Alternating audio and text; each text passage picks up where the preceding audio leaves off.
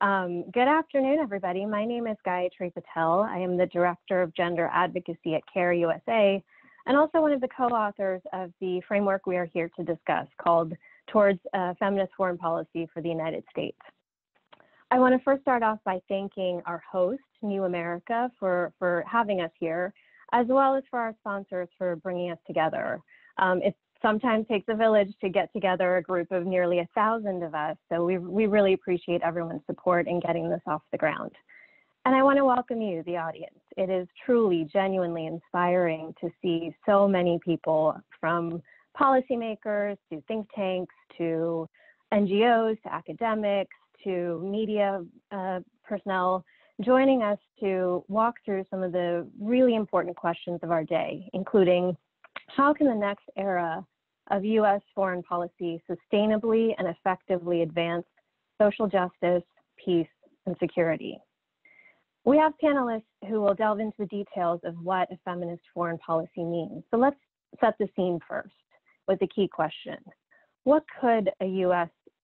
foreign policy grounded in feminist principles mean for people around the world?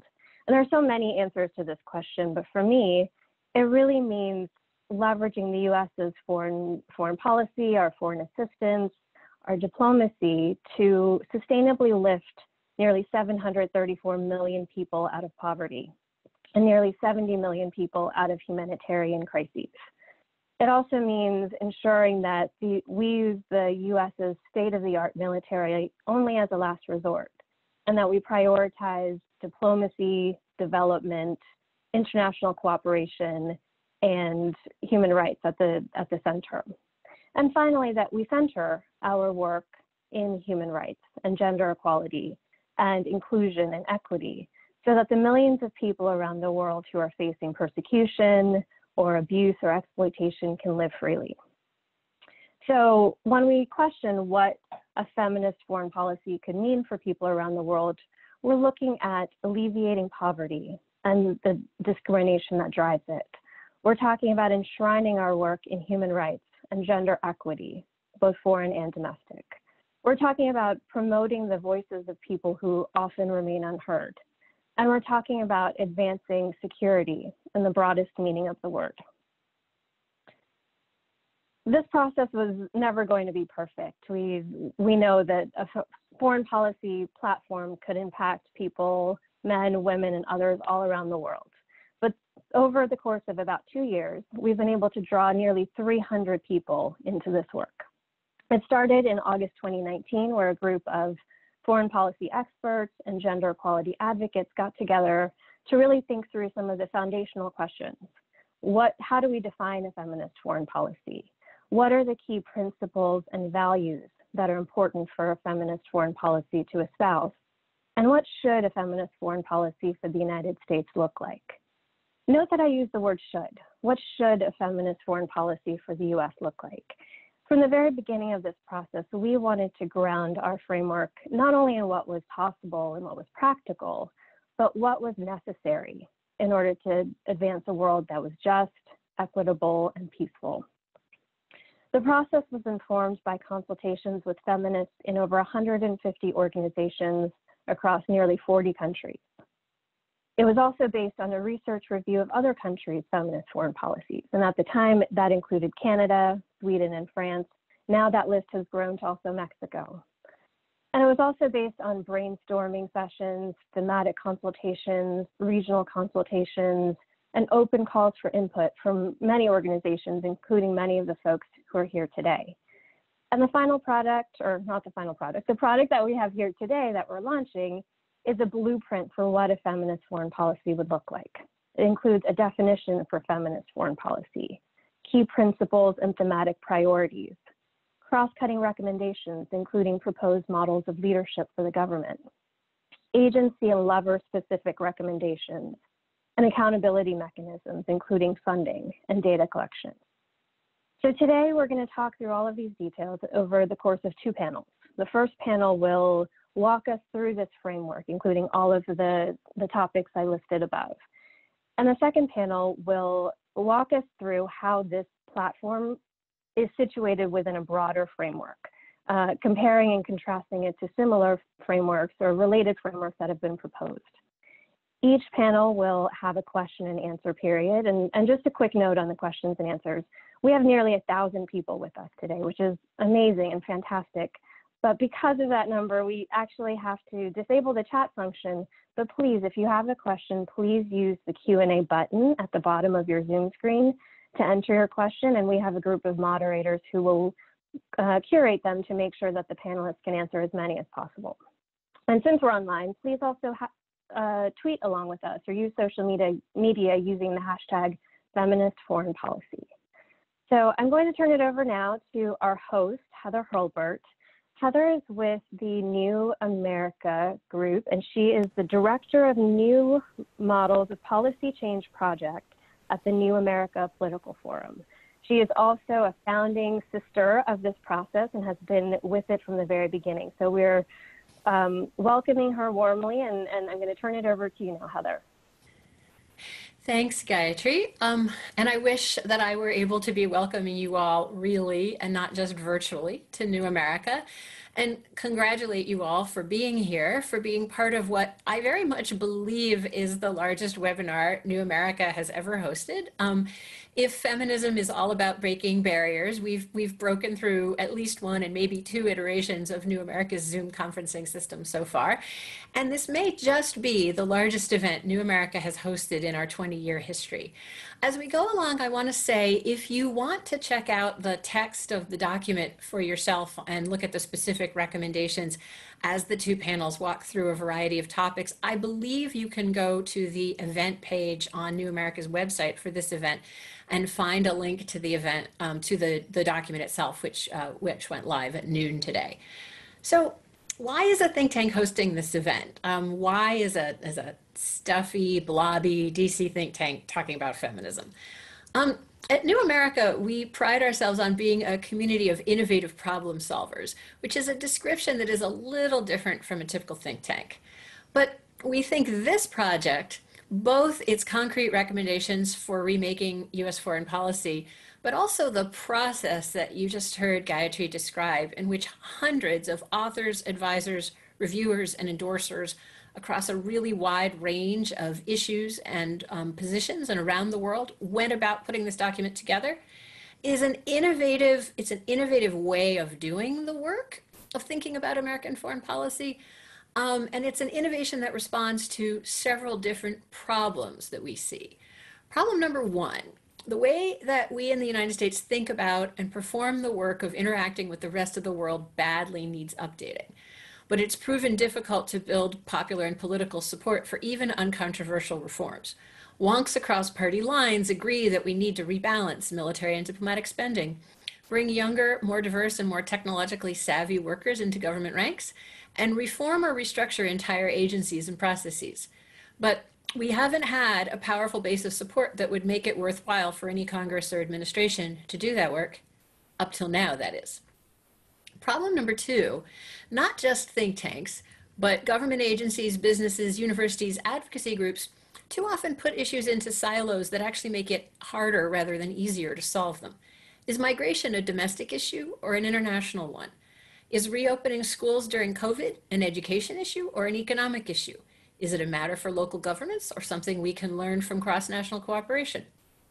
And problem number three, especially but not only in the foreign and security policy sector, the life experiences of most of the people who make and influence policy don't come near to reflecting the enormous diversity of the life experiences of Americans and others who are affected by US foreign policy. The feminist lens that this project uses, which Lyric Thompson will lay out shortly, is not one that gets much space in US policymaking circles.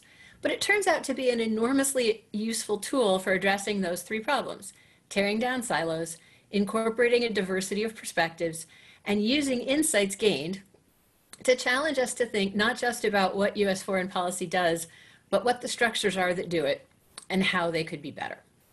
The foreign policy space is not alone in seeing a feminist lens as uniquely relevant to the challenges before us right now. The state of Hawaii's Women's Commission has put forward a detailed plan for a feminist response to COVID-19, and we're delighted to have their executive director, Kara Jabola Carolus, on the call with us today. California Congresswoman Jackie Speier has called for such a plan at the national level. As someone who's been either writing or reading think tank reports for an awfully long time, this foreign policy blueprint offers as much or more specific detail for reform as any think tank report you've ever seen. It offers so much detail that not all the authors and endorsers agree with every recommendation, which is an extraordinary reflection of the group's commitment to diversity, comfort with productive disagreement, and comfort with each other. And it offers a roadmap to weave policies on issues such as climate change, reproductive rights, and health into the core of the U.S. approach to the world. This report adds two things that think tank reports usually lack. The folks represented in the speakers and on the call represent an enormous constituency of supporters. And they represent an organic connection to one of the animating values of our time, a commitment to not just the rights, but the contributions of women and all people and groups in their uniqueness. Those qualities mean that feminist foreign policy is an idea and a coalition that we're going to hear a lot more from in the months and years ahead. And we at New America are enormously proud to have played this small part in presenting it. Back to you, Gayatri.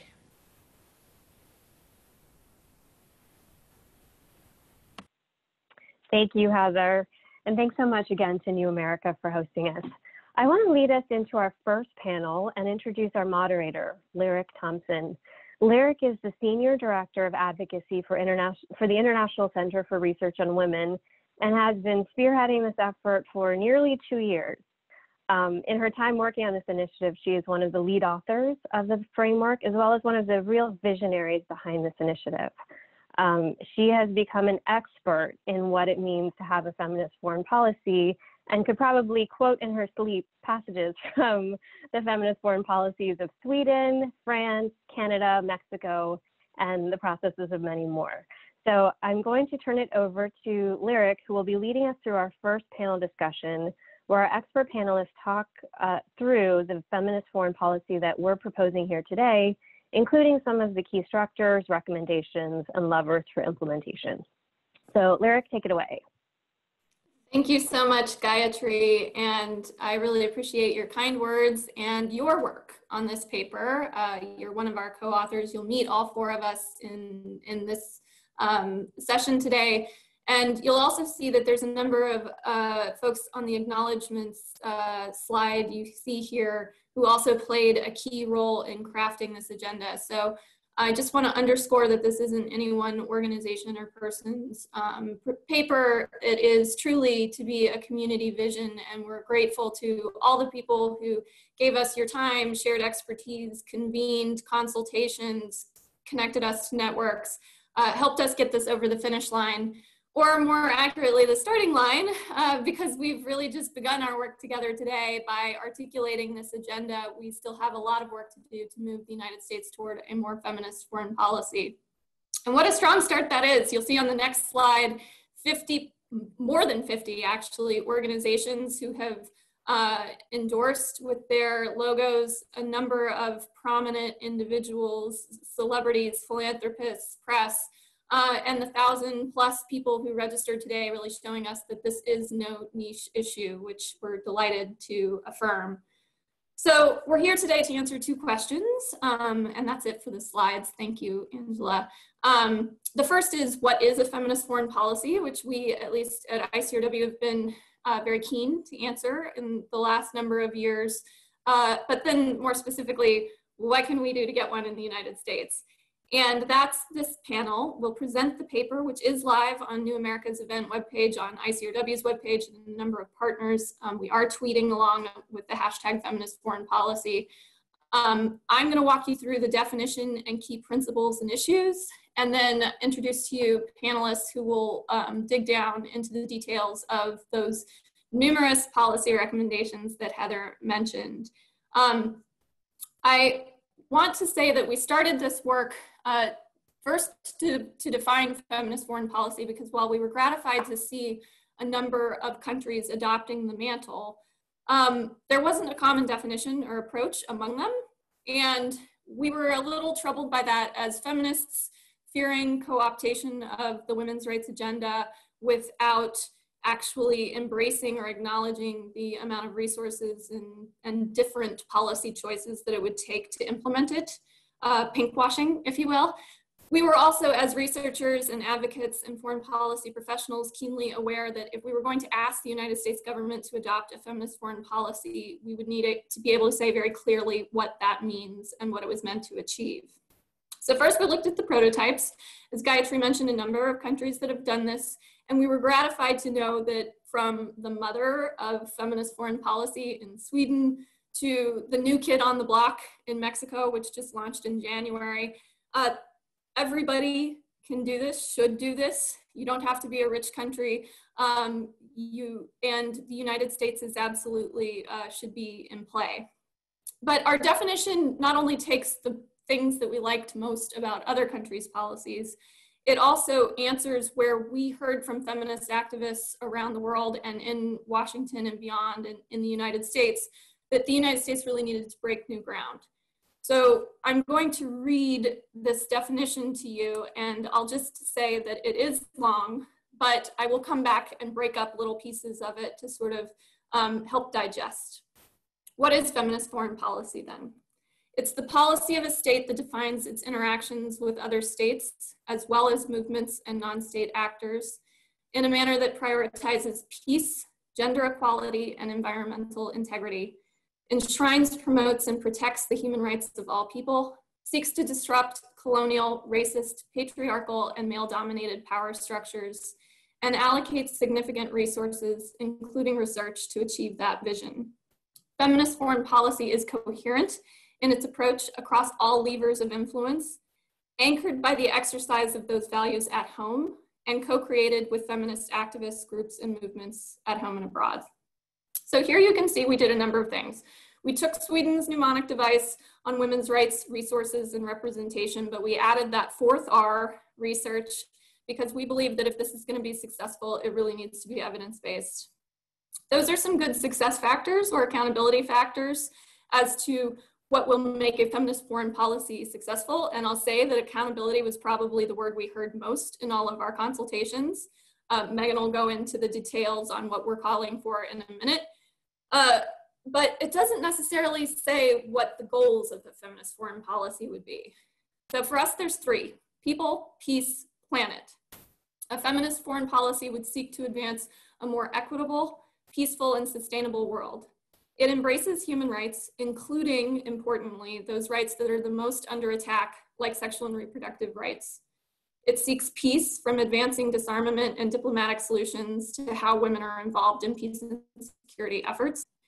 And it seeks to foster environmental integrity, which is not just climate justice in terms of disproportionate impacts on people, but also healthy ecosystems.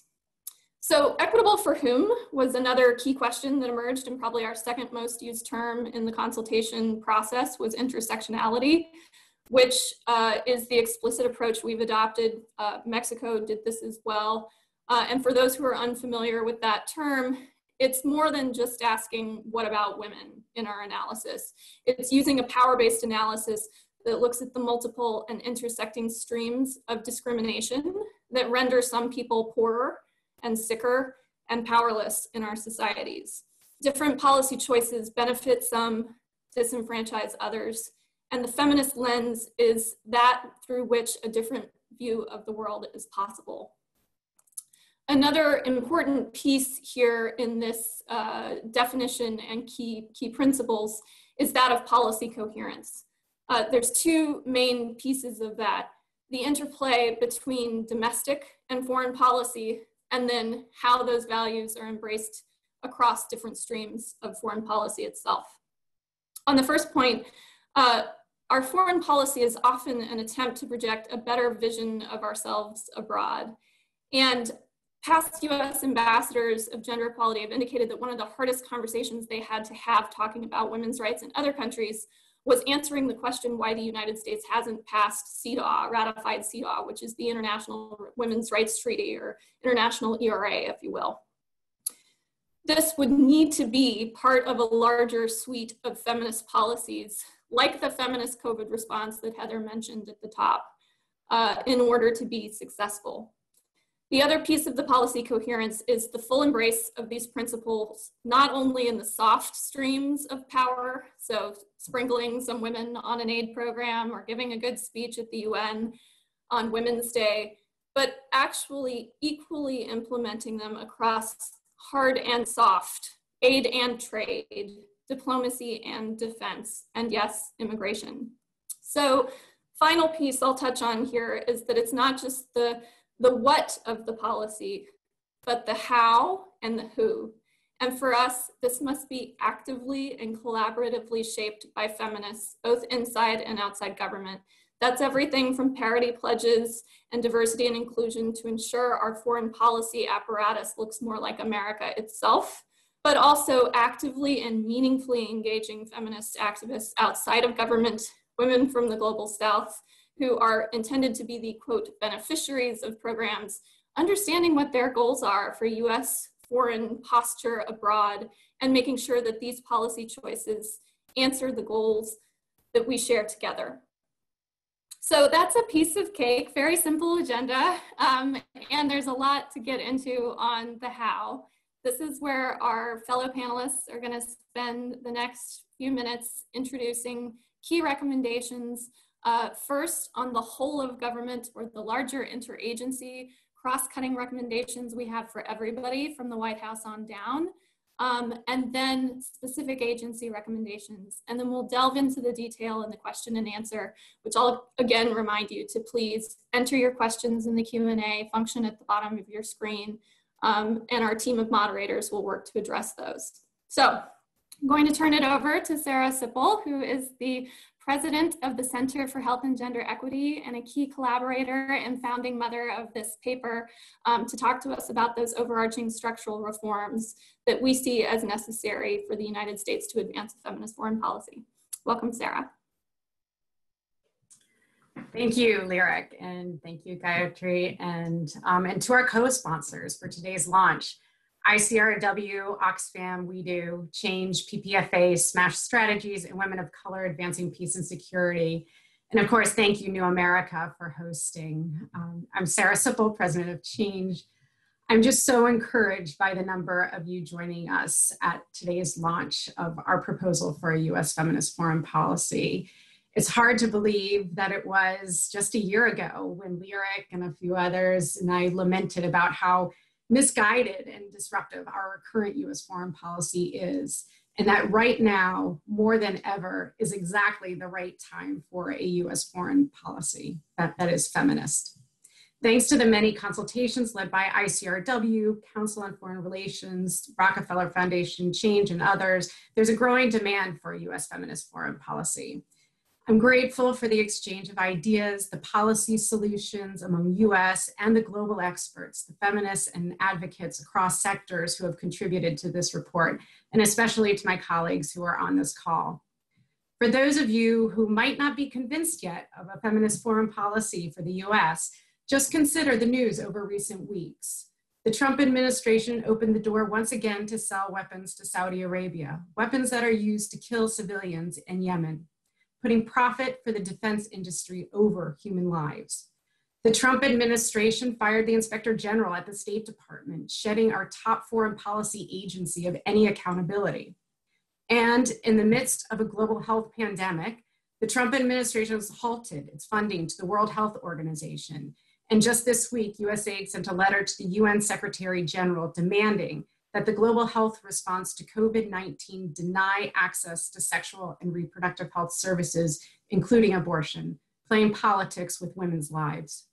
These are just a few examples of the countless ways our foreign policy is broken. As Lyric said, the world needs a principled foreign policy, one that embraces human rights for all, that embraces representative, that is inclusive, that addresses multiple intersecting forms of discrimination, and one that promotes and protects bodily autonomy for women and girls and others, and environmental integrity. Our proposal offers recommendations on how to implement these principles in US foreign policy. So today I'm going to give an overview of the models we propose for the high-level leadership that is necessary for a feminist foreign policy. First and foremost, there must be presidential leadership and mainstreaming throughout current structures of foreign policy. In this model, the president announces that the US will adopt a feminist foreign policy. It will be co-created and implemented in consultation with feminists inside and outside the government, inside and outside the United States. It will commit to an intersectional approach to gender equality throughout existing structures in the White House and executive agencies. The executive branch would then adopt a coherent and unified vision for feminist foreign policy, and each agency would articulate a series of commitments to implement it: policy, staffing, budget, legislative affairs, and communications. Each agency would need to appoint its own high-level position focused exclusively on integrating the feminist foreign policy within the agency. High-level leadership and cohesion will spur meaningful action and ensure that the agenda is mainstreamed across all relevant agencies. Second, our proposal recommends a senior leadership role responsible for its coordination, resourcing, and execution, such as creation of a feminist inspector general or counsel in the White House. So in collaboration with the secretaries of each agency and civil society leaders from the US and around the world, this individual, a feminist foreign policy inspector general perhaps, would have a mandate from the president to lead the development, implementation, and reporting of a US feminist foreign policy. This official would oversee a robust budget and coordinate with relevant domestic agencies.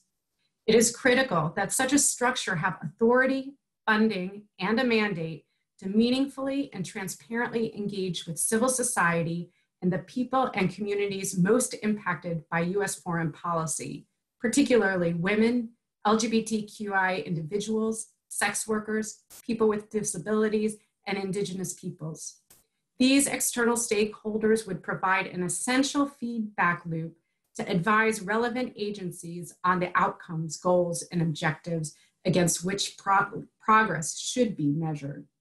This is a particularly important feature to ensure that the feminist foreign policy is delivered in line with its intentions. And then finally, we include additional actions that we recommend to develop and implement feminist foreign policy across government.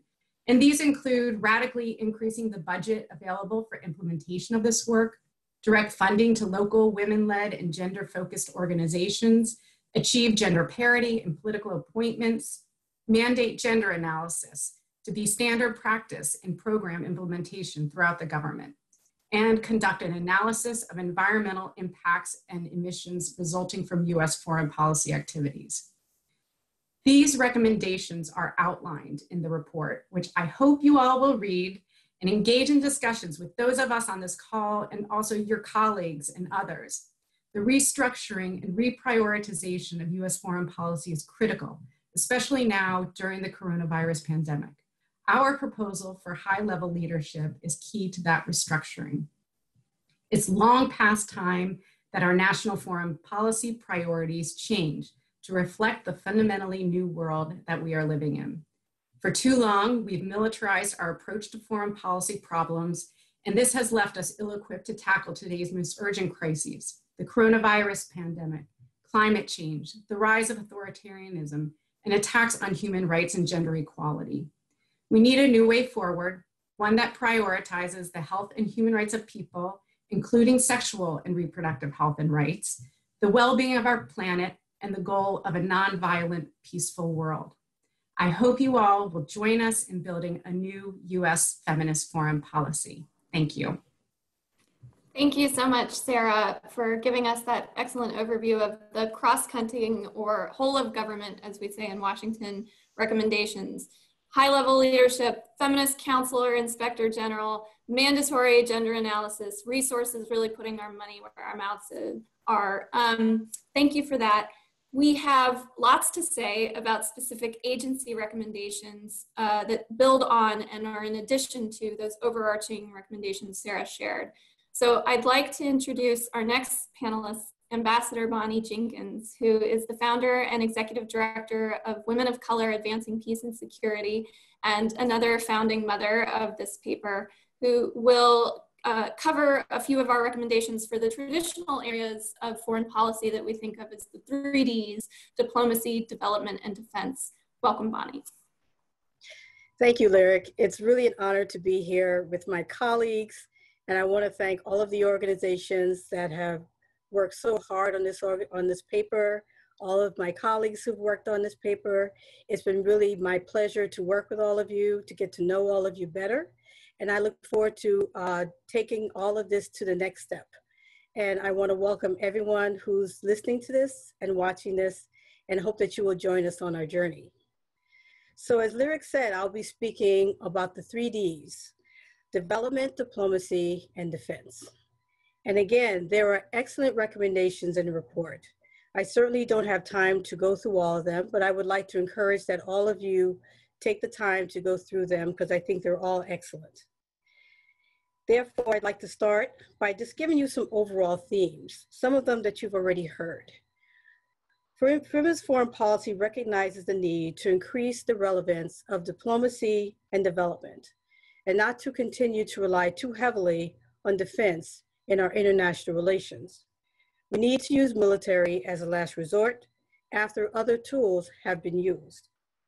And we must include vulnerable communities in all of the 3Ds, particularly as we try to address the type of challenges that we're going to be dealing with and continue to deal with even now in our international relations. On the issue of foreign assistance accounts for less than 1% of the federal budget. And even less than that goes to support gender equity and inclusion issues. And a smaller portion goes to local women-led and feminist organizations and grassroots gender equality movements. A U.S. feminist foreign policy would promote gender equity through 5 ways. One is robust and transparent funding to promote gender equality and international development and humanitarian assistance. A second is gender analysis of all international development and humanitarian assistance activities. Third is consultation with and direct investment in local women-led and women's rights organizations globally. Fourth is full funding for comprehensive sexual and reproductive health and rights. And fifth is the removal of harmful conditions tied to U.S. forest assistance. There are a couple of things that you will see highlighted predominantly in the report. One focuses on self-reporting. And one of the challenges that we're dealing with in terms of self-reporting for assistance is that a lot of it is, in fact, self-reported. So there's a difference in how states count things, how they measure the impact of the work. One of the most widely used mechanisms to help with this assistance in trying to determine impact is the Organization for Economic Cooperation and Development, or OECD's Development Assistance Committee. It has a gender policy marker that has been very useful, and it's a qualitative statistical tool that members use to report annually on whether an aid activity is principally or significantly targeting gender equality. And it does provide the ability to compare country investments against one another. There could be more usefulness in terms of how donors make choices regarding the use of the markers. However, it is still a very good process and a very good way to figure out how countries are using aid on gender equity issues. Another issue is contingencies. Currently, U.S. foreign assistance has several contingencies ranging from how goods and services are sourced and delivered to how trade agreements are shaped. These contingencies make assistance costlier to deliver and overall less effective. It is difficult to establish trust in implementing the services. Therefore, a feminist foreign policy recommends that all limiting conditions on U.S. foreign assistance be removed, such as the prioritization of U.S. private sector entities and faith-based organizations through foreign assistance. The removal of conditions on U.S. foreign assistance would make assistance go a lot further. So I'm going to highlight a few of the recommendations. One is to increase investment in gender equality as measured by DDEC. Another is to prioritize procreation and local ownership of foreign assistance. A third is allocate robust and transparent funding for gender equality in international development and through foreign assistance. Fourth is substantially increase direct investment in women-led and women's rights organizations. Another is to repeal the expanded Mexico City policy and ensure funding for sexual and reproductive health programs. And finally, align project targets to ensure achievement of the gender-related SDGs, Sustainable Development Goals. There are more recommendations in the report, and as I said earlier, I strongly encourage you to take the time to review them. Let's move on to diplomacy. A feminist foreign policy promotes working with allies, seeking solutions through diplomacy and the respect for law. It promotes an environment that is stable.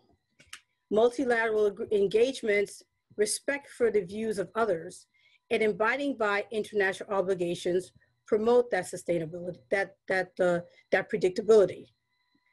This is not just a feminist foreign policy point, it's just common sense.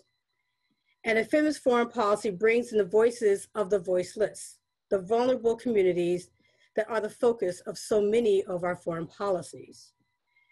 A feminist foreign policy promotes increased collaboration and cooperation among state and non-state actors. This includes championing equality. It supports mechanisms that facilitate cooperation in non-military conflict resolution and peaceful competition. It promotes the mitigation and the effects of climate change. It expands gender expertise through training and recruitment and the diversification of intelligence sources. And it advances the necessary transformation of the U.S. defense structure and decisions in line with various existing women, peace, and security policy frameworks. And most of all, the U.S. must lead by example. So what are some of the recommendations under diplomacy? 1, appoint a high-level representative tasked with oversight of the feminist approach to diplomacy reporting to the Secretary of State. 2nd, more funding to state and prioritizing more diverse foreign service corps, particularly marginalized communities, including women, especially women of color, indigenous women, trans women, and others. Adopt a zero-tolerance policy on gender-based violence and workplace harassment. And finally, have some red lines for who to enter negotiations with, when to negotiate, and when to leave. Finally, on defense. A feminist foreign policy promotes the U.S. national security and defense operations that are transformed so that peace is the goal. Peace should be the aim of defense, and leadership should embrace that goal and demilitarization and the nonproliferation of nuclear weapons. U.S. military intervention should be a last resort, again, after utilizing the other tools that are available. Military action should be primarily defensive in nature and require a high standard of need. And when military action is chosen, it should be carefully overseen to prevent mission creep. The doctrine and debate around the use of force, and in particular, nuclear weapons, must center the impact of their use on humans, the environment, and culture. Furthermore, a feminist foreign policy commits to preventing and responding to gender-based violence in conflict and to meaningfully include women and those who face discrimination in security forces, peace negotiation, and peace conflict rebuilding. So what are some of the recommendations for defense? There should be a nuclear security strategy that recognizes women and vulnerable communities. As in the Department of State and the diplomacy recommendations, in defense, there should create a new high-level position charged with developing and overseeing implementation of a more feminist approach. We should re-engage with the global goal of nuclear disarmament and promote arms control and nonproliferation. We should lift the transgender service member ban. We should provide increased training on the women, peace, and security agenda. We should encourage reporting of military assault or other gender-based violence and the retooling of internal policies to ensure the provision of childcare and spousal support. So once again, these are only a snapshot of what's in the report regarding foreign assistance, diplomacy, and defense. And I strongly encourage you to look at the report, read the recommendations, and help us carry them out. Thank you. Thank you so much, Ambassador Jenkins. And for our final panelist on this panel, you may have thought of diplomacy, defense, and development, but you might not have considered what a feminist foreign policy would mean for trade or immigration. And very importantly, I mentioned at the top, accountability. What would an accountability framework look like for a feminist foreign policy? So I'm pleased to welcome Megan O'Donnell, who is the Assistant Director for the Gender Program and a Senior Policy Analyst at the Center for Global Development. And again, one of our founding mothers. Welcome. Thank you, Lyric. And thanks so much to co-authors, collaborators, and all of you tuning into this discussion. As Lyric said, I'll spend the next few minutes outlining our proposals on trade, immigration, and the very important but ever amorphous topic of accountability. So first on trade, relative to the areas of development, diplomacy, and even defense that Ambassador Jenkins just walked through, trade is not an area where countries have historically prioritized integrating a gender lens. Some pioneer governments, Canada, Chile, Argentina, Uruguay, and Israel, have included gender-focused chapters into recent trade agreements, but to date, these chapters have been non-binding. So how could the United States go farther? And what would a feminist trade policy look like for the United States? A few areas that the proposal highlights includes one, avoiding trade deals, or at least not giving countries trade preferences if they have laws on the books that prevent women from equally benefiting from trade relations with the US.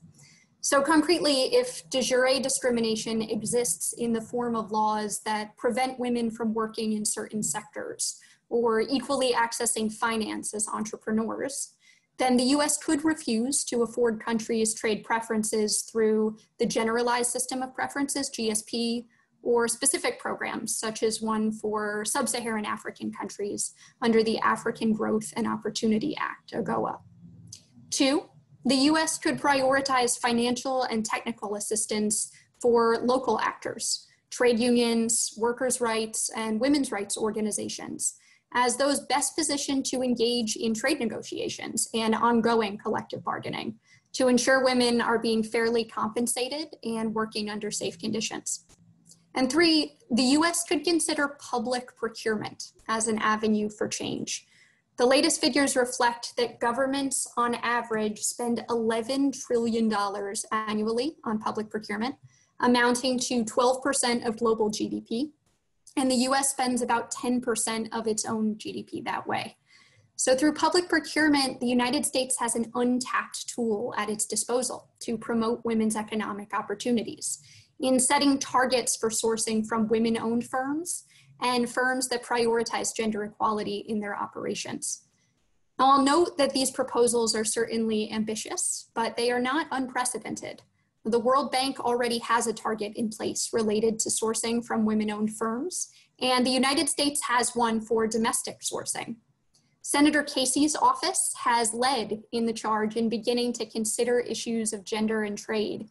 He and Congressman Blumenauer have issued a request to the GAO, the Government Accountability Office, to, for the first time, examine the impacts of US trade relations on gender equality. And Senators Casey and Cortez Masto have been working on some proposals related to gender equality and trade, which should be released in the next couple of weeks. Next, immigration.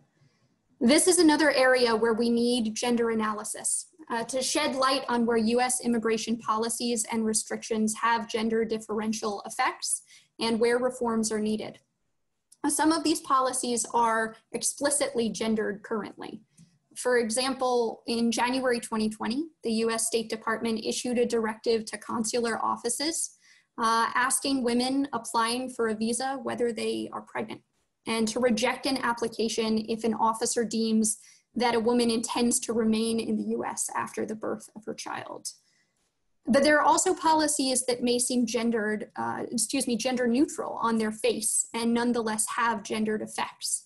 The 1986 Immigration Reform and Control Act privileged legal pathways for agricultural workers who were primarily men, but did not carve out the same pathways for domestic workers who were primarily women.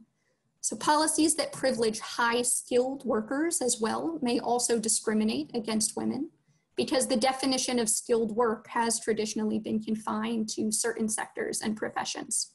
Registered nurse positions, for example, that do not require a US bachelor's degree don't qualify as a specialty position under US H-1B visas, in spite of labor shortages in the US nursing sector and what we're, of course, increasingly recognizing as the essential nature of these positions. And this is an area where, as we know, women predominate, limiting their migration opportunities. And finally, accountability.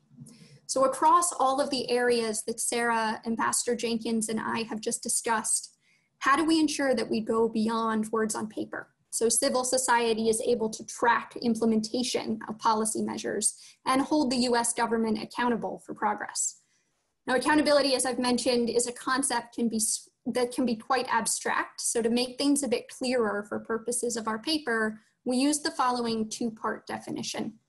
First, accountability requires a process of government commitment making, implementation, and evaluation that is evidence-based, transparent, and inclusive of individuals impacted. And second, accountability requires the generation of outcomes that do no harm and are desired by and beneficial to those impacted. So how do we get there? Well, Sarah and Ambassador Jenkins have touched on some pathways for strengthening accountability already. Increased in dedicated resources, inclusive processes, and external validation of what's currently just self-reported by the US and other governments. But beyond what they've discussed, a big part of strengthening accountability will lie in specificity and transparency. The United States goals and objectives under a feminist foreign policy must be clearly stated, defined, and reported against. So to facilitate this, we recommend the use of a SMART framework, modeled after the one used by the Open Government Partnership and other accountability platforms, through which stated foreign policy objectives must be specific, measurable, achievable, relevant, and time-bound, SMART. Working towards the institution of a SMART framework is critical from an accountability perspective, as civil society is then better positioned to hold governments accountable for implementing well-defined, measurable objectives rather than abstract aspirations or unrealistic goals. And with that, I'll hand back over to Lyric and look forward to your questions. Thank you.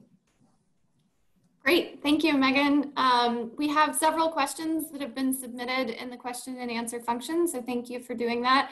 And thank you to our team of moderators who have been reviewing and feeding those to me.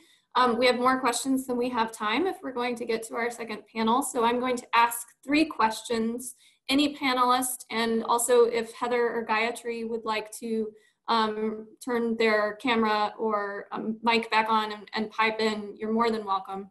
But these are the questions that we'll use to close us out in this first panel. So one, on the different branches of government, which is to say, what's Congress's role in all of this? Most of these proposals are admittedly executive branch oriented.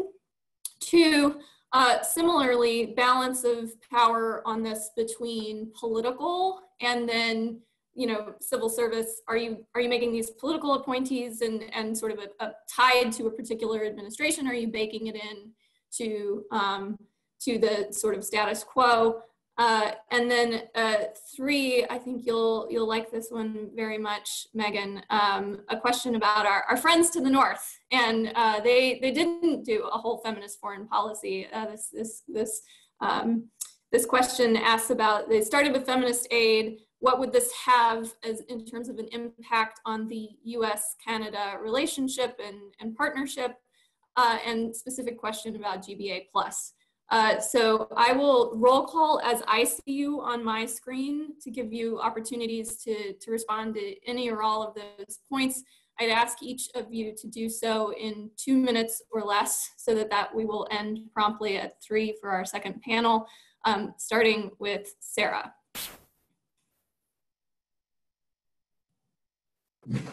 Thank you. Thanks, Lyric. Thanks for all these the great questions. And I'm sorry we're not being able to get to more, but this is just the beginning, as Lyric said. So I think first, a lot of these, my answer, I'm going to take the first two, and it is kind of like a both and.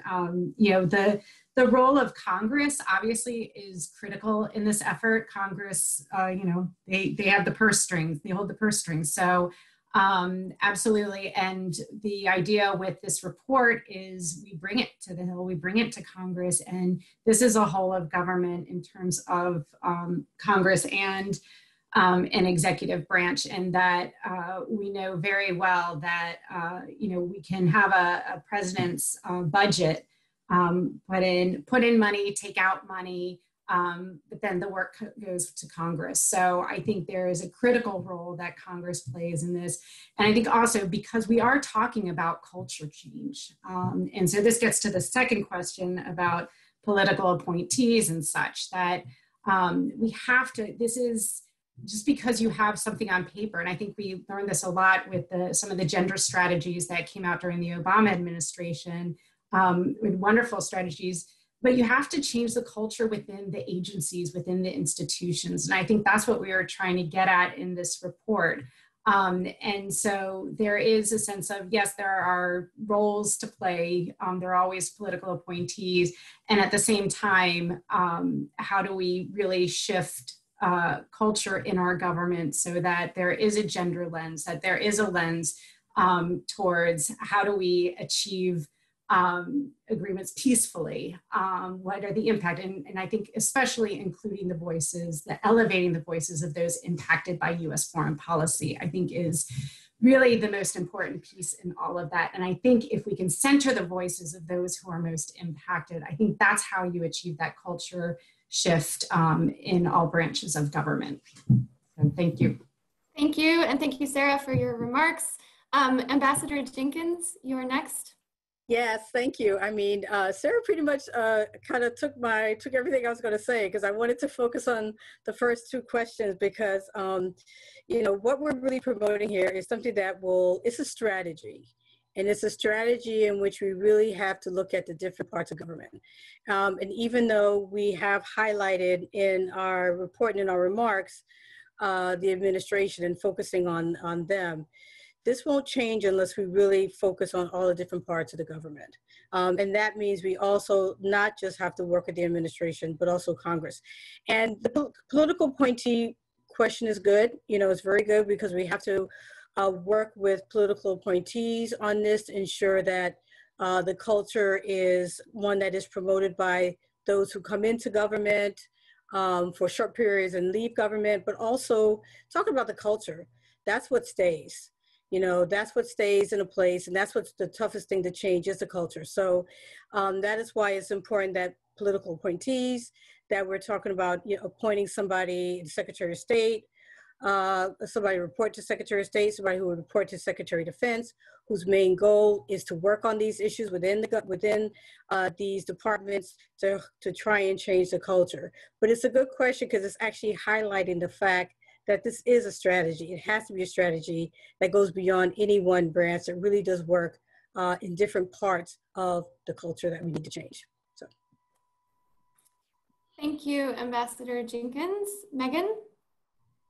I'll echo what's been said about the importance of all branches of government being integrated into the implementation of this grand vision. And just to add that I think we have opportunities to build on momentum and models that are already in place. So early last year, we got for the first time the legal codification of gender analysis, right, mandated at USAID.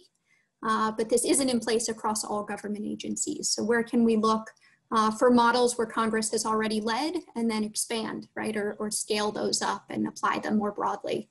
To your last question, Lyric, on our partners, our neighbors to the north. Yeah, the question is absolutely right. You know, in 2017, when Canada launched its Feminist International Assistance Policy, it was framed that way. But I will note that alongside what Canada has decided to do within the international assistance space, they've also led the charge, you know, across other levers of foreign policy. So the trade chapters that I mentioned, you know, those have been integrated by Canada into some of their bilateral trade agreements with South American countries, with Israel. Same in the security and peacekeeping space, where they've launched the ELSI initiative to prioritize funding and supporting women peacekeepers. But of course, you know, even the Canadians already out in front on some of these issues also have room to grow. So to go back to some of the points that Ambassador Jenkins made around self-reporting, needing to move to external validation, increased resources, you know, the Canadians have the high-level leadership and the GBA plus gender analysis in place, but there is room for growth. And I think some of the recommendations that we include in this report could be equally applicable, you know, across other countries as well. Thank you, Megan. I'm going to take moderator's prerogative to say a few things in response to a couple of these and then hand it to you, Gayatri, for your thoughts, particularly on the congressional question or anything else you'd like to chime in as you introduce the next panel. So I also wanted to flag that we did have a question from Ashley Judd, who is an actor and author and activist who's also put her name on this agenda, and we're grateful to her for her time. She wanted to know about whether this proposal includes the Nordic model, particularly on sex trafficking. And our focus on sexual and reproductive health and rights, we link back to the Guttmacher-Lancet definition on sexual and reproductive health and rights and also bodily autonomy. And we also hold up and lift up a number of the recommendations from the Blueprint for Reproductive Justice that our second panel will talk about a bit more. So thank you for your leadership and for your question. The other piece that I wanted to mention is that someone from state has asked about whether the publication of the Women, Peace and Security national or agency implementation plans from our national strategy on that issue will prompt an update on this report. Women, Peace and Security is definitely one of our priority issues that I mentioned earlier, and we will certainly be doing a lot more work in the days ahead to fill out and expand on some of the sections of this. So we do like the practice of agency implementation reports and accountability to those goals that we set, and look forward to seeing what's in those when those are out. Gayatri, I'd love to hand it back to you now. Thank you all panelists on panel one for your thoughts, either on the congressional question or anything that spoke to you, and over to introduce the next panel. Great, thank you so much, Lyric, and thank you, panelists. That was fantastic and a really great walkthrough of the incredible work that we're hoping to catalyze in the coming years. Just a quick point on the congressional question. I think I agree with everything Sarah and Ambassador Jenkins and Megan said to that question. I think we also have to point out here the power of representation. I mean, one of the biggest motivating factors for me to be involved in this was the historic surge of women in Congress themselves, and how that representation has really motivated a generation or an entire community of people that see the power of representation and having inclusive processes and women represented in power-making decisions or policy-making decisions and power.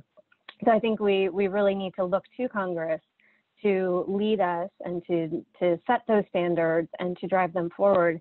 And to that extent, I do want to preview that we will be having an event on the Hill soon, eventually, when things are a bit back to normal, but that we already have champions in Congresswoman Frankel, Congresswoman Spear, who are already willing to pick up the mantle on this.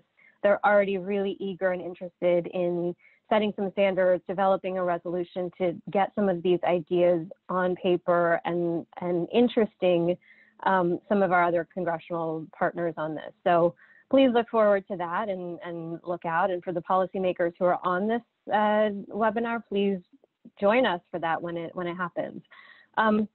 So thank you, panelists. Wonderful to have everybody's voices and views and input. We're going to transition over to panel 2.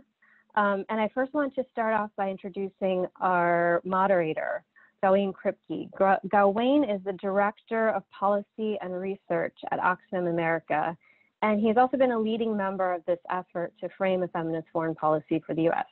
He is, as such, an expert from the very beginning on some of the key principles and themes that cut across the various approaches. He's going to walk us through panel 2, which will focus on comparing and contrasting this framework that we just heard about in panel 1 with related frameworks that have been proposed on related topics, on interlinked issues, and really walking us through how a feminist foreign policy can be situated within a broader community effort for more responsive and responsible social justice policymaking. So Gayatri, I'm going to turn it over to you, and looking forward to hearing from our panelists in panel 2. Thanks, Gayatri. I hope you agree that was a great panel. I know this is a bit of a long session, so if you have to get up and stretch your legs, feel free to. So just to say again, I'm Gayatri Kripke. I'm the policy director at Oxfam America here in Washington, D.C. And it's really exciting for me, really an honor to be here today with all of you, and thrilled that we have such a big turnout for this webinar. It shows that there's excitement, not just in this small grouping of activists and so forth that helped put this together, but in a much broader audience. It was about 4 years ago, around this time, that I was just starting to think about a feminist foreign policy for the United States. And I remember talking to Lyric about that time and wondering if maybe we should put together a little paper with some recommendations, because there would soon be a new president who might be interested in new ideas, maybe even a feminist foreign policy. So it goes back a ways, even if we got sidetracked for a few years in the meantime. And I think the ideas have developed and matured a lot in that time frame. What I found fascinating about it is that this exercise takes two really big and also contentious areas of thought and theory, feminist thought and foreign policy and international relations, and tries to bring them together, trying to apply the insights and innovations of feminist thought to the worldly area of foreign policy, how to make them principles and operationalize them, these concepts. And I think it's a really interesting exercise just on its own, but also potentially transformational. The paper was the result of all the experts on these panels, but also a very wide consultation with other experts and other organizations. Of course, this paper isn't the only effort to try to apply feminist ideas to foreign policy. As was mentioned earlier, there are initiatives in several other countries which we've tried to build on and learn from in this exercise. But there's also been initiatives by other organizations. And that's what this panel is meant to do, is to try to share the thinking and work that other initiatives trying to apply feminist ideas into foreign policy have done.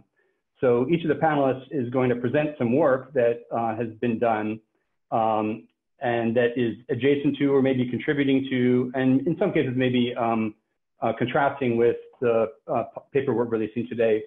Our first panelist is Susan Markham, who is the co-founder of Smash Strategies, which helps companies and not-for-profit organizations understand that gender equality is good for business.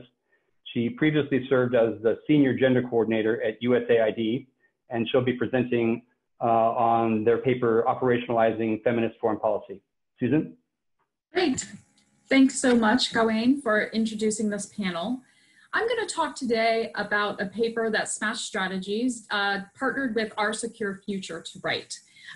It started out as a mapping exercise of the women, peace, and security sector, as well as those in feminist foreign policy, to see where these two sectors overlapped. The spoiler alert is they didn't overlap very much. But what we found from this was that while the paper that we were just going over, the blueprint, really helped me think about our aspirational desires for a feminist foreign policy, This paper really relied on the expertise of myself and my business partner, Stephanie Foster, on how would we make this real? How would we make a feminist foreign policy work in the US based on our government experience? Because the US is not Sweden. So for our paper, which we put out last fall, it's really focused on the implementing of a feminist foreign policy. So as you can see in the next slide, we have some of the very same principles that were in the other paper. Our overall principles are to protect gender equality, to defend human rights, and to protect fundamental freedoms. And then these were our operational principles. First, we want to address power imbalances that exist between men and women, obviously, but also within our government structure and between the United States and other countries which are impacted by our foreign policy. The second operational principle is to utilize gender analysis to increase the range of issues that are discussed and the solutions considered. The next principle is to increase the number of feminist voices promoting gender equality. And this is men and women who believe in feminist principles. And then the final operational principle was to increase the number of women leaders. And I can say when we did interviews for this paper, this was the one principle that everyone that we spoke with across the government, in the government, outside the government, and across the political spectrum, everyone believed that increasing the number of women leaders in our foreign policy structure was important. We also had a set of recommendations in this paper, as you can see on the next slide. And the first 5 of them are very similar to the recommendations in the blueprint about institutional structure, holding institutions and individuals accountable, diversifying the representation, ensuring input from those affected, and increasing resources. The last 2 of our recommendations we think complement what are in the blueprint, but they are a little bit different. One, we had to prioritize information and intelligence. And what we found here is that if we can build gender analysis into research, the intelligence gathering that exists, and into the reports that go on a daily basis to the White House, to the NSC, and to other decision-making parts of the executive branch, that gender would be taken into account into our foreign policy. So we really want to prioritize that.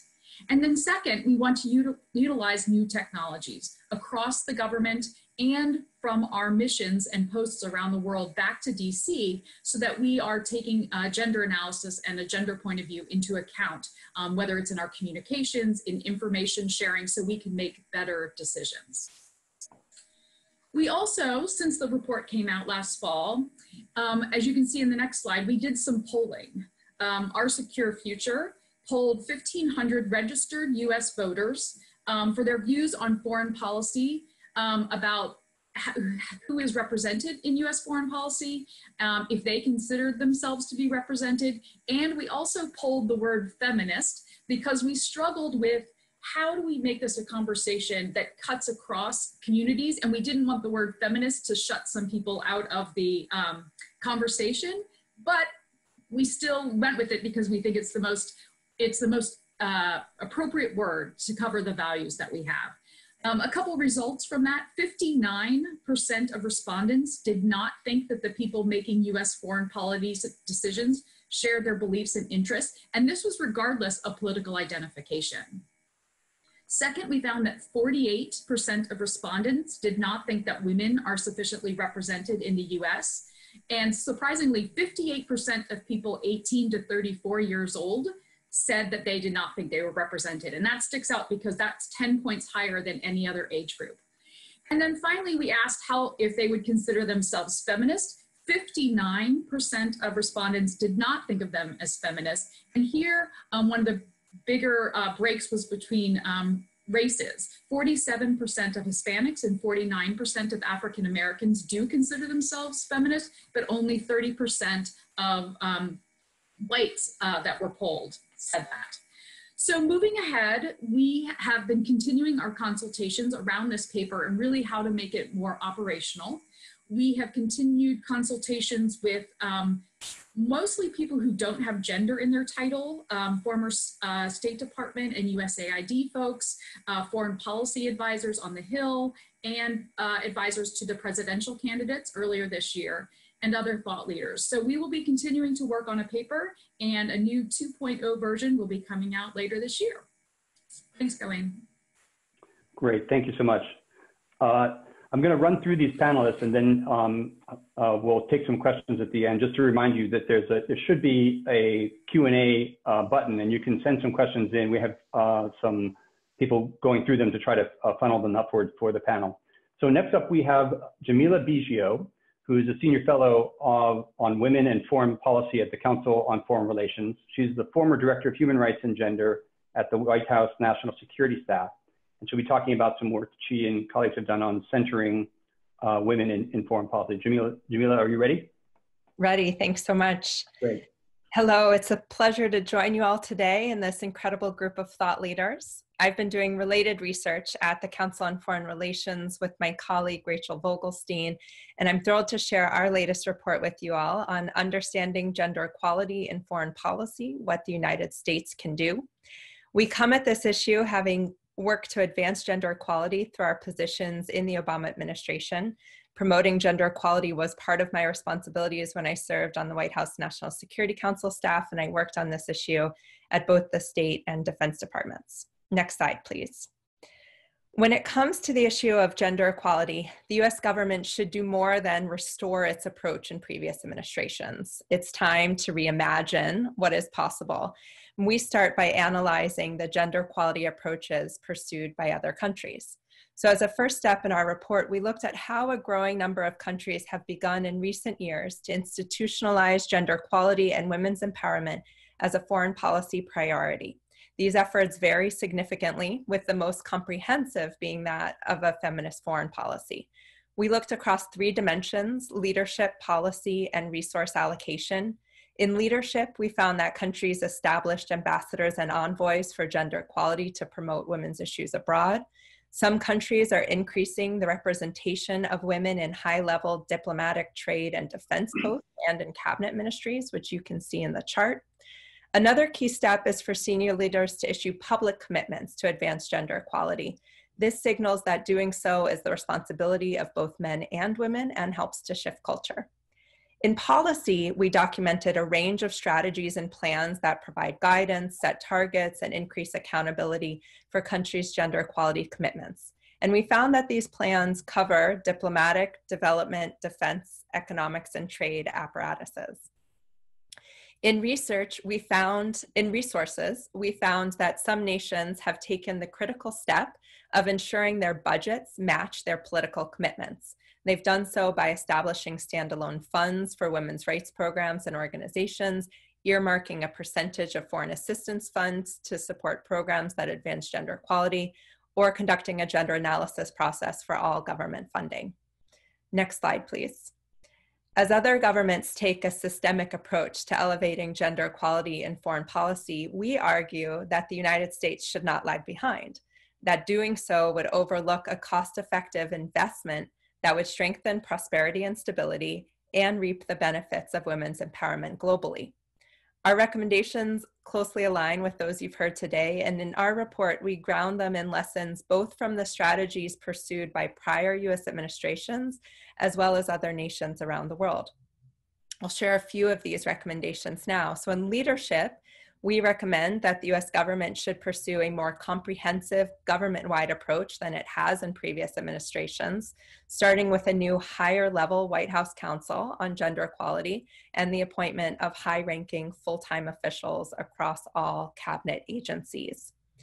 On policy, the US government should follow the example of other countries and issue a government-wide strategy. This would help to knit together the piecemeal policies from previous US administrations under one umbrella.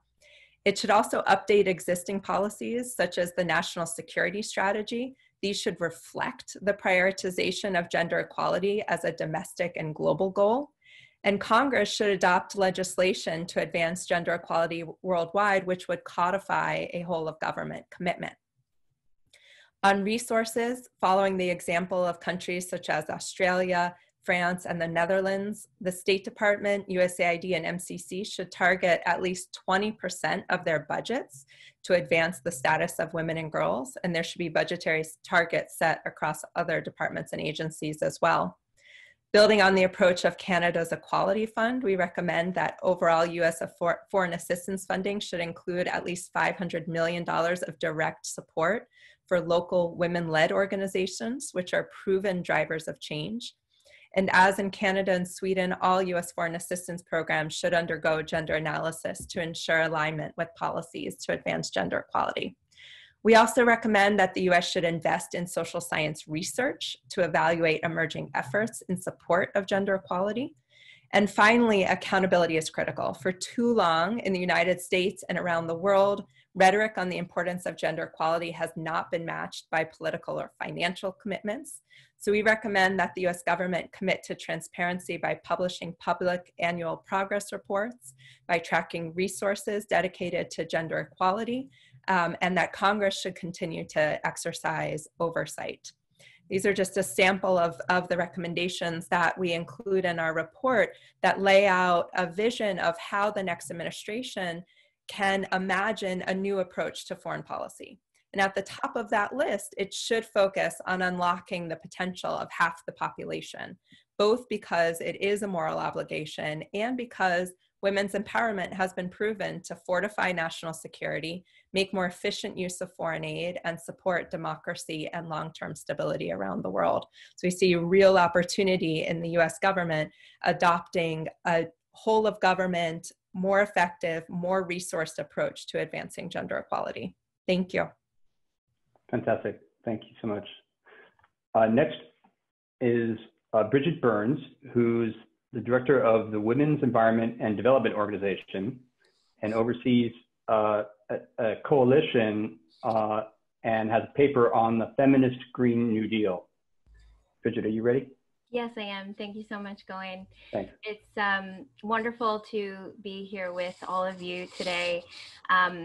We do the Women's Environment and Development Organization, was founded over almost 30 years ago now by a number of activists and feminists, including U.S. Congresswoman Bella Abzug, who many of you might know. And I think I was just brought to my attention that in 2018, Congresswoman Maxine Waters actually put forward a resolution to honor Bella in leading the way to creating a feminist presence in Congress. So I think that Bella would be really excited and proud of this moment and this conversation that we're having today.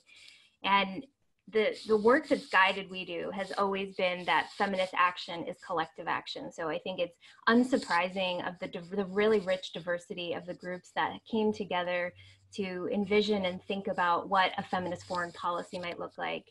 And it's also no surprise that in early 2019, as national momentum picked up the rallying cry for a Green New Deal here in the United States, that feminists and climate justice leaders and activists turned toward each other in collective to define a set of principles for what this would look like from a feminist perspective. And a first point of entry being that it had to center gender justice. And so we know that here in the United States, for example, men represent approximately 72% of workers in energy and fuel production, including workers in sectors at risk from shifts to a low carbon society, as well as those in sectors that will benefit from it. At the same time, we see women, particularly women of color, making up a vast percentage of frontline workers in care industries such as healthcare and education. And we know that care jobs are green jobs, but aren't receiving the pay and protective equipment that indicate that we as a society value and indeed rely on their work. Gender, race, and class are also determinants across numerous economic and health impacts of environmental degradation, increased disasters, and pollution from extractive industries that drive climate change. And we also have numerous examples of women, including Indigenous and grassroots women and communities on the front lines of these impacts, who are leading in radical solutions centered on a regenerative economy. And so in dialogue, as you'll see on the next slide, please, we outlined as a collective, and I want to say this is very much a collective effort. We do as part of that, but is doing so across a number of different organizations and activists. We work to put this vision on paper and to articulate what our collective feminist analysis looks like. And you can see some of these here.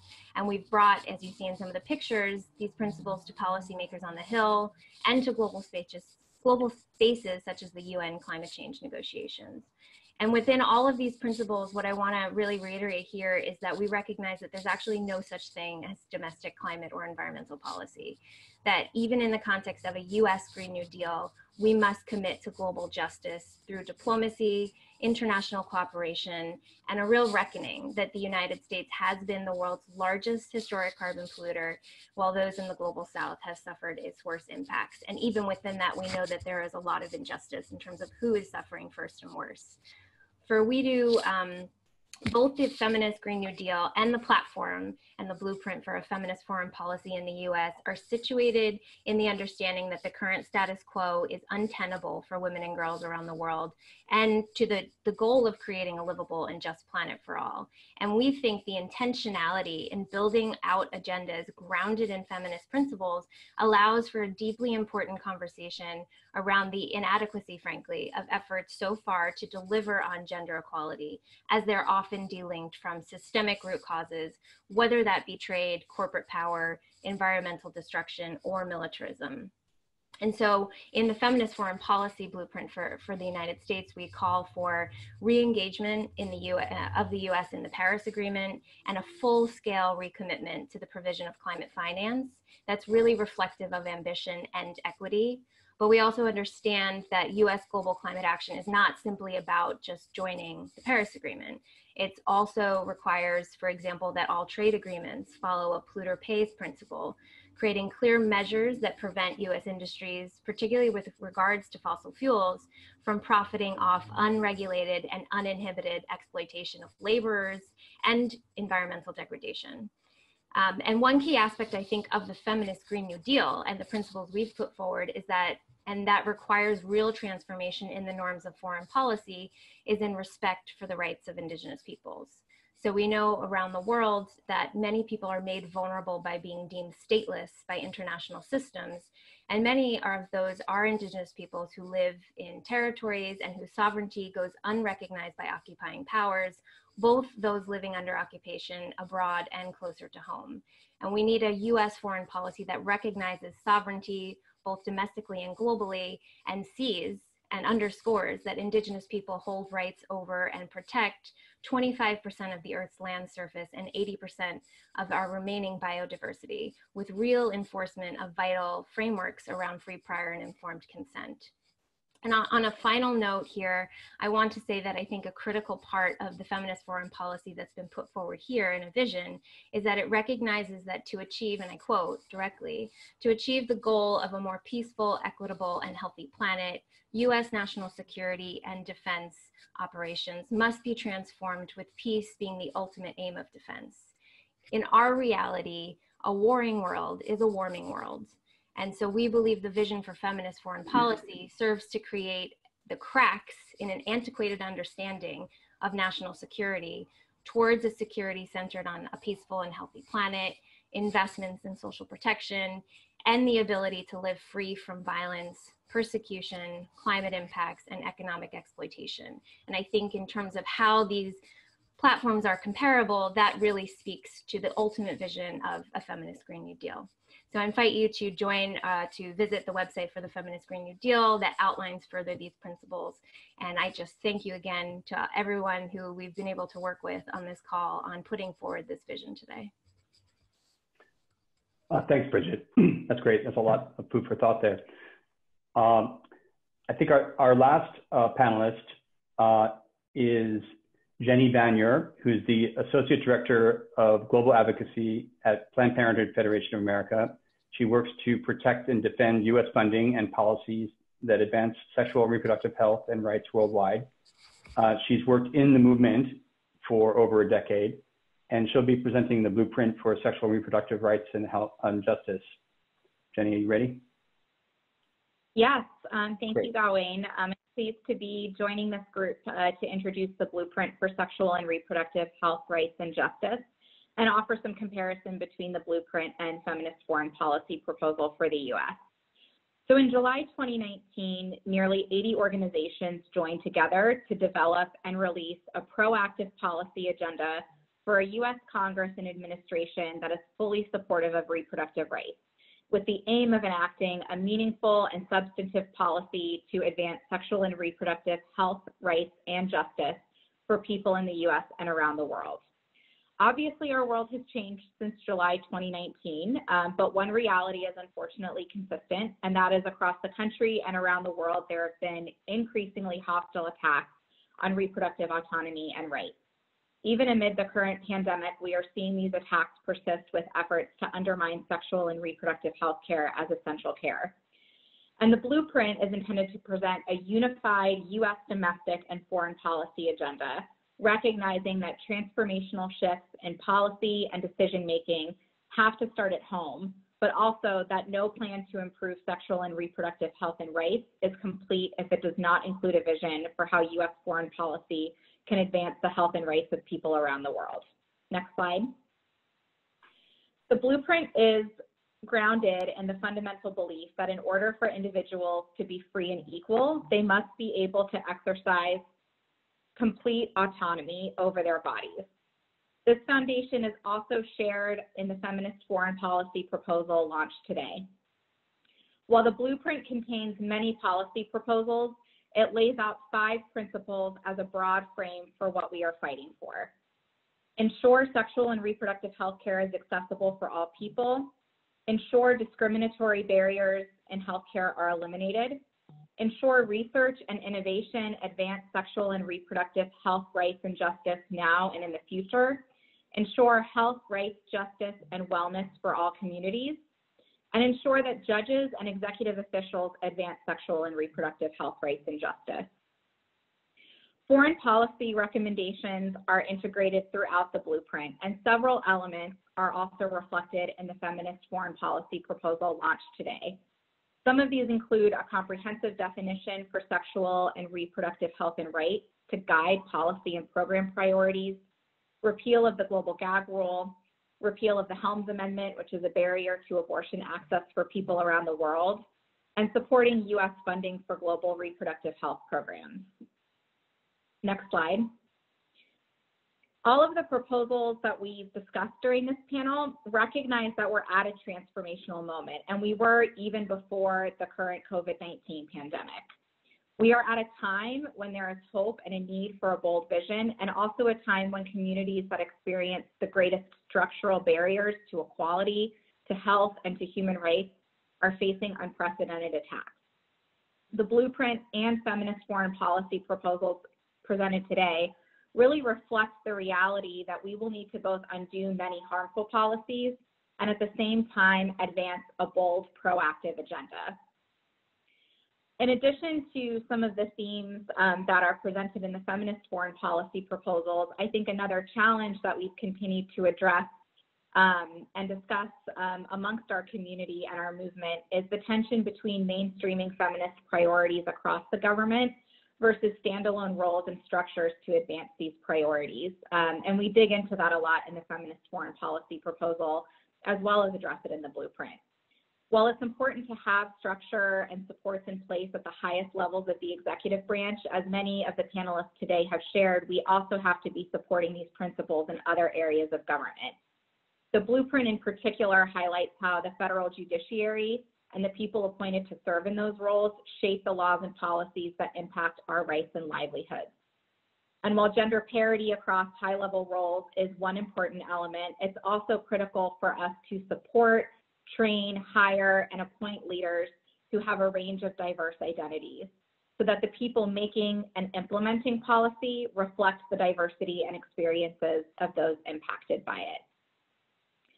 And I think one of the biggest differences between the Blueprint and Feminist Foreign Policy, although certainly a challenge that many of us have thought about and continue to grapple with, is the Blueprint is really grounded in domestic policy. It's a firm recognition that we cannot develop U.S. policies to advance sexual and reproductive health and rights around the world if we are not focused on advancing these rights and ensuring access in our own country. And I think for a feminist foreign policy and for that to happen in the US, we also have to embrace and live these feminist values in our own communities. It's really inspiring to me that all of the agendas discussed today, even if they have slightly different areas of focus, whether it's security, climate, or healthcare access, all are focused fundamentally on structural change and shifting the balance of power to change the way that we build policies and programs to center people and communities. And I think what's especially powerful about the feminist foreign policy is that it's one framework to bring all of these proposals together, to have a unified and comprehensive agenda to hold US foreign policy to a higher standard that advances the goals of gender equality, human rights, peace, and environmental integrity. And I can speak for PPFA, and I know many of my colleagues that we know that now is the time to be loud about what we need and loud and bold about our vision for the world we want. Great, thank you. I hope you'll agree that those are great, great presentations on really important products that are connected to the feminist foreign policy paper that we're releasing today. Some of them predated it and contributed, or some are parallel to it. We have a bit of time. Thanks very much to the panelists for being on time. So we do have a bit of time for some questions. I'm gonna take a couple at a time and then invite panelists to respond. So I'll just read them off here. I have a question from Liz Ford of The Guardian asking, what are the next steps with this proposed feminist foreign policy? And do they, to some extent, depend on who wins the election in November? So that's one question. And a related question is, as from Ashley Subramanian Montgomery, as the feminist foreign policy moves to the Hill and similar seats of power, what strategies are built out to continue including the voices and representation of marginalized women and underrepresented groups? So two, I think, interesting questions. Really, I'd invite any of the panelists to respond. Does anyone want to step up? Well, I will. Good. If that's okay. Please. So one thing, although for the US, this is a campaign and a political year, we also have to think of the larger international context. This is also an anniversary for the Beijing Declaration, for UN Security Council Resolution 1325 on women, peace, and security. And so, although it is within the US context, this was written, and we would hope the current and future administrations will take a look at this, the rest of the world continues to move on gender equality. They continue, more and more countries every month are declaring a feminist foreign policy. And so we, as a collective, I think, are working to just keep the US thinking about this issue and moving it ahead within our discussions, regardless of what happens in the campaigns. Obviously, many of the organizations on this call do not engage directly with politics, but this is, in a way, above partisanship. It's a policy idea that we hope that the executive branch, as well as members of Congress, people across the decision-making community in the US, look at these and think about what part they can do to forward a feminist foreign policy, regardless of politics. Great, thanks, Susan. Anybody else want to take a turn? What's the next step, and how do we make sure that marginalized and underrepresented groups are part of it?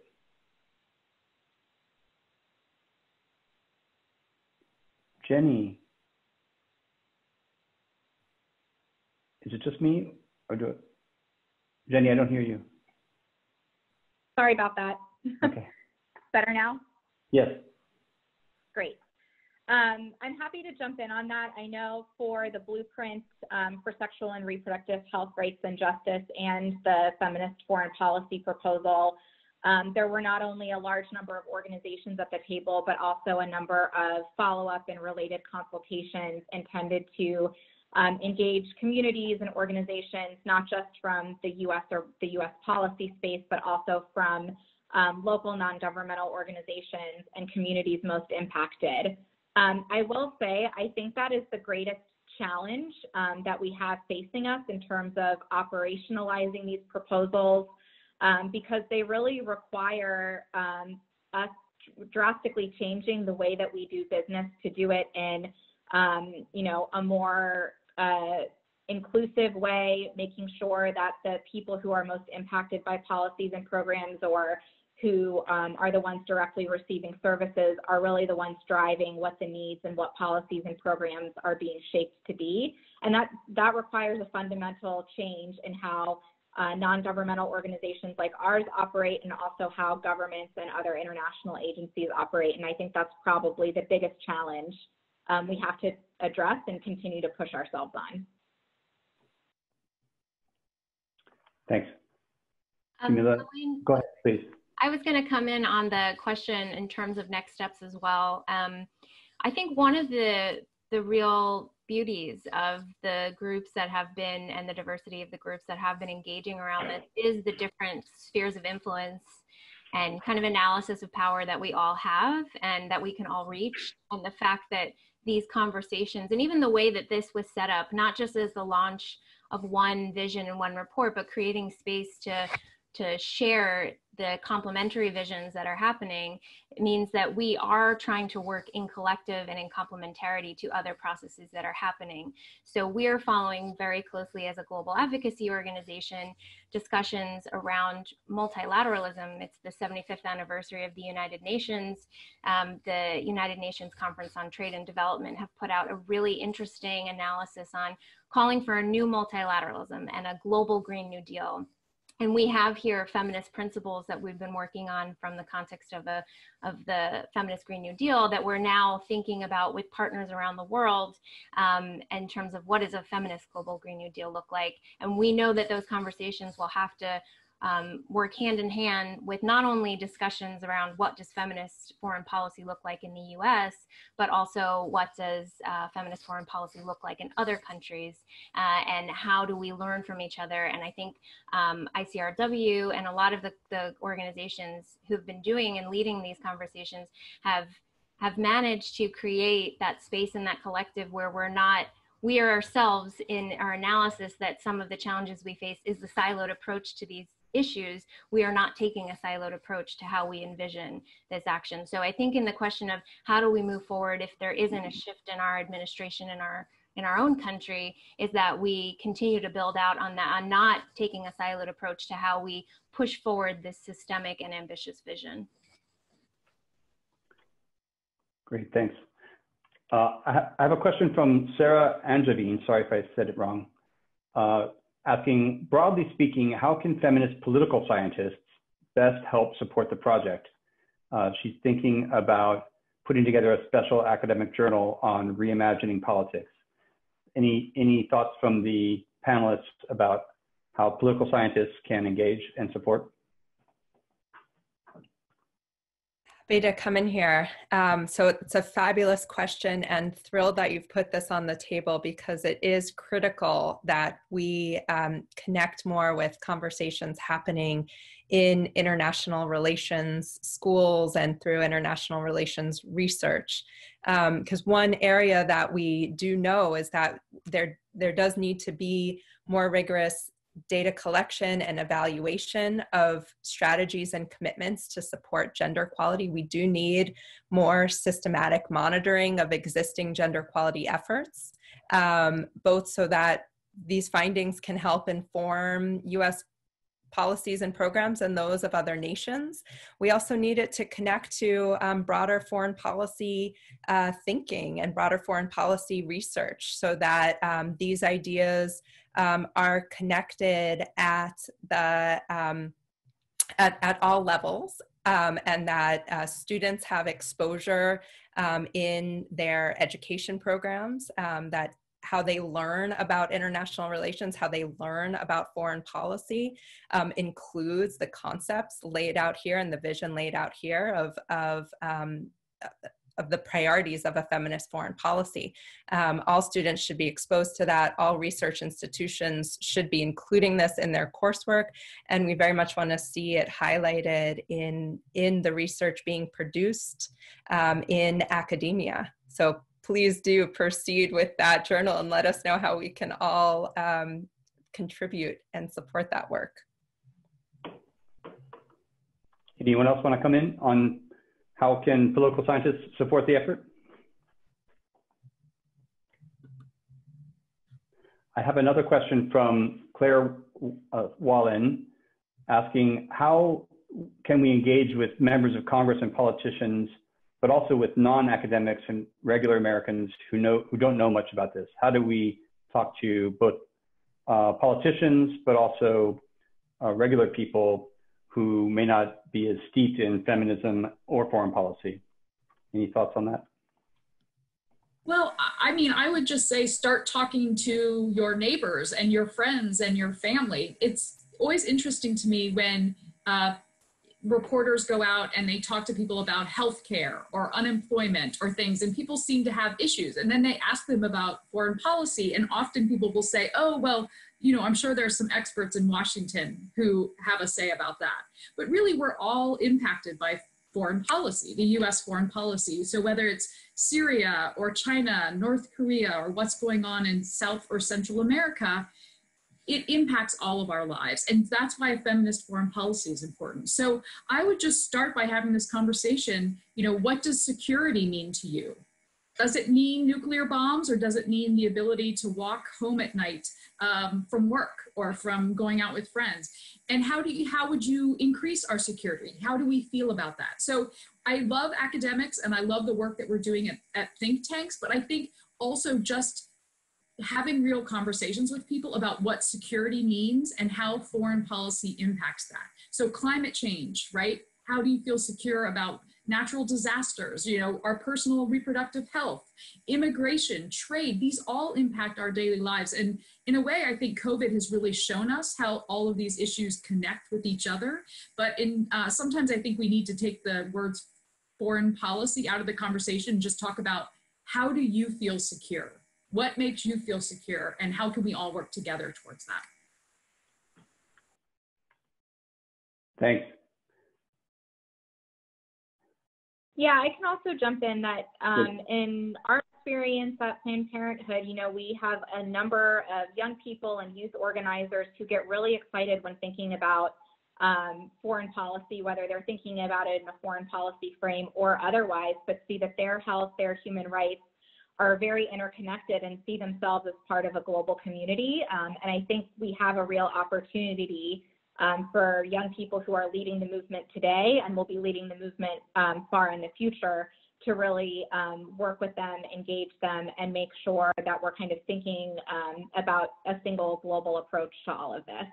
And I think in terms of engaging members of Congress, a lot of members of Congress, especially in our experience working on sexual and reproductive health and rights, they're very much seeing the attacks on our rights that are happening, whether it's in their state or at a federal level through, you know, things that are happening in the Supreme Court.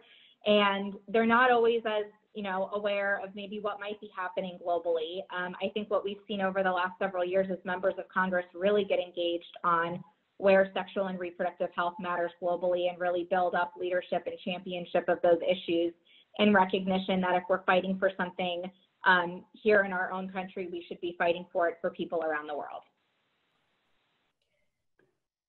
Thanks. I would add as well on the congressional point, just to highlight for everyone that there is bipartisan leadership on a whole range of gender equality issues right now on the Hill. So just in the last few years, laws have been passed related to promoting women's participation in peace and security processes, laws on girls' education globally, and a law on the importance of women's economic empowerment.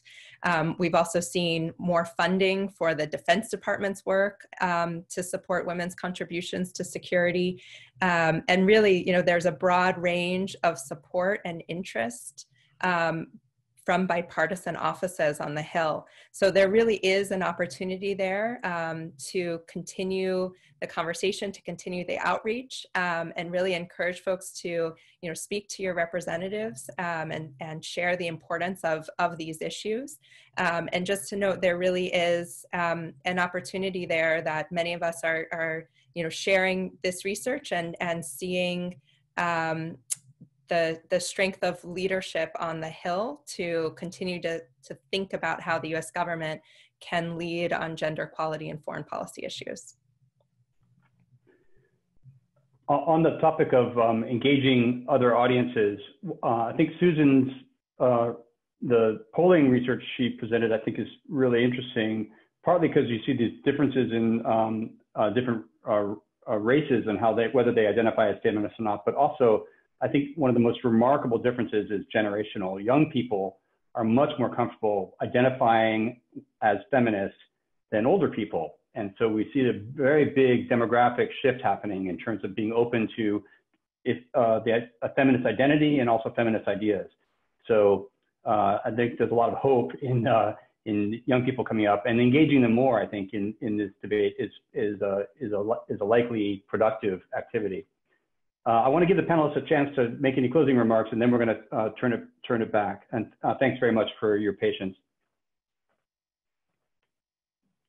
Hi, Gawain. I just wanted to come in on that last point as well. I think, and for me, it marries a lot to the question of what can political scientists be doing and what others have been saying here. I think that the incredible opportunity to use, this moment that we're in right now. Someone had asked before, I think, like, do we think that this moment in the COVID crisis means that we will present a challenge to actually advancing this? And I think it's just the opposite. I think we're in a moment where we are seeing the impossible become possible, and where we're finally asking questions that are deep enough and structural enough in terms of why have we ordered things in this way when they're not working, when they're not providing social protection. And I would hope particularly those young people who are engaging in conversations now around international relations, maybe using textbooks from 50 years ago, are actually using something like this report on feminist foreign policy and this blueprint to think not just about how it changes their understanding of issues such as security, but how we can work to actually operationalize this. Great. Any final comments? I just wanted to make a note on the question of how we include marginalized women from earlier, and just to highlight that when we're talking about the importance of the US government consulting with civil society more and engaging civil society in the policymaking process to understand what the priorities should be, what the work should be done, that should not just be done in Washington. So we're thinking about that as the work of embassies and USAID missions around the world, that they should be consulting with local women leaders representing diverse communities in their countries, representing rural, urban, different education levels, to really bring different perspectives that should be directly shaping and informing US government policy in a given country and the programs and priorities that we do. And part of a commitment to lifting up women's leadership, women's voices, supporting that to form more effective policies as an outcome should be undertaken by our embassies and by our USAID missions in country. And that's something that, ambassadors, USAID mission directors, as we're talking about the importance of leadership, that this is, again, not just by the president or by the cabinet secretaries, but it's down to our ambassadors and our USAID mission directors and our combatant commanders, that they are committed to this and are engaging women in women-led organizations in true dialogue and true conversation to help inform more effective policies. Great, thanks. Thanks, panelists, very much. It was a great, I'm glad we got to respond to some questions. I want to send it back to Lyric and Gayatri to close us out. And thanks everyone for attending and for this exciting day for all of us. Thanks, Gawain, and thanks panel too for giving us a good sense of all of those additional great ideas from which this paper really benefited that we presented at the top. I did want to circle back on the specific question about what is the next steps or plan for this agenda, toward a feminist foreign policy in the United States paper. As I mentioned in the first panel, this is really the starting line. It took years of work and consultation to get to the paper, but now we go about the process of advocating for what's inside of it. And so that I would characterize as a short, medium, and long-term effort. It starts today, and there were congressional staff attending today. Gayatri mentioned the leadership of particularly Congresswomen Frankel and Spear, who had hoped to host our launch event for this, which would have limited our numbers beyond what we were able to achieve in Zoom, but would have given us this precise flavor of what the congressional next steps could be on this. So stay tuned.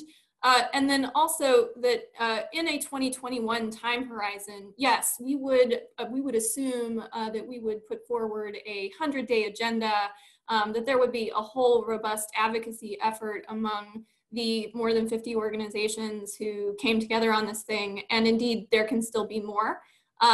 There is a live sign-on link on the ICRW webpage where the paper lives. The paper lives on a number of websites, but if you would like to continue, add your logo and be a part of that broader advocacy effort, you can actually upload that there and become a part of the advocacy strategy and next steps on this. So thank you. I am thrilled and excited by this conversation, and Gayatri, back to you. Wonderful. Thank you so much, panel 2 and Lyric and Gawain. I really appreciate your insights and just really excited about this effort. It was fantastic to hear from so many of you the values that we're putting forward and the vision that we're really trying to shape of a feminist foreign policy that's focused on human rights, on equality, on inclusion, on representation, one that takes bodily integrity and a life free from violence into account, one that promotes environmental justice and integrity, and really grounds our work and the power that the United States has in the world in inclusion and representation and makes it an accountable and an effective process. So thank you so much for highlighting those themes and for really giving them some life. The paper is, as Lyric said, a starting point. We really, this is not the end. We will, as mentioned, be taking the vision forward to Capitol Hill. We will be working with whoever wins in November to make sure that these are some of the principles that get integrated going forward. And our advocacy is going to be an uphill battle, but it's one that we are all motivated by, and we hope that you will join us. So as Lyric mentioned, it's not too late to join the movement.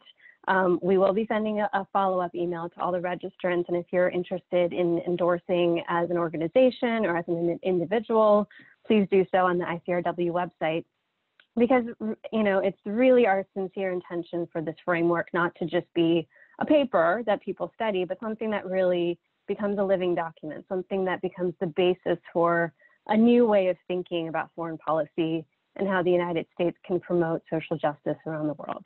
So thank you everyone for being here. Thank you again to our host, New America, and to our sponsors, and to all of our panelists, our collaborators, our sponsors, our guests. Really appreciate this groundswell of interest and support, and looking forward to continuing the discussion. Thank you.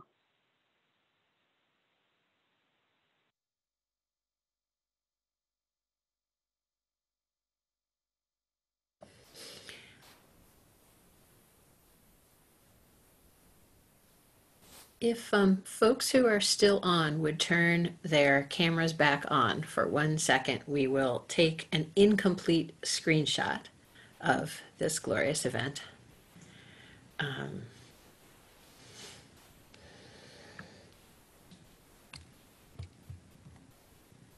Okay, I have one. Everyone else who wants one, have one.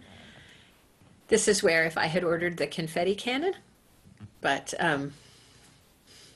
congratulations and thanks everyone again. And thank you to our amazing, amazing, amazing events team, which ran several events and a board meeting today. I'm just overwhelmed. And I think we will all look forward to hearing from Lyric about future celebrations and next steps. Yeah, thank you, Heather. Thank you, Heather. Thank you, team. Thank you, everybody. And we do have happy hour on the calendar next Wednesday if you want to do that. Woo! Congratulations, Thank everyone. you. Congrats, everyone. Thank you. Thank you. Bye. Bye-bye.